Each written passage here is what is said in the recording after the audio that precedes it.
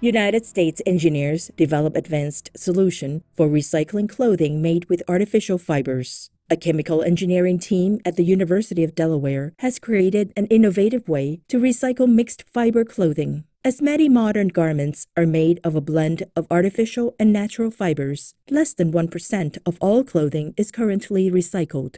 The university team has addressed the challenge by using microwave energy and a zinc oxide catalyst to separate artificial fibers from natural ones. The process breaks down chemical bonds in polyester in just 15 minutes without the need for pre-sorting of garments. With the support of a recently awarded Entrepreneurs Fellowship, the team plans to launch a startup to take this recycling technology from the lab to the marketplace. Our gratitude, engineers at the University of Delaware, for creating an intelligent method of recycling clothing with artificial fibers. In the goodwill of the Providence, may your endeavor to minimize textile waste be successful.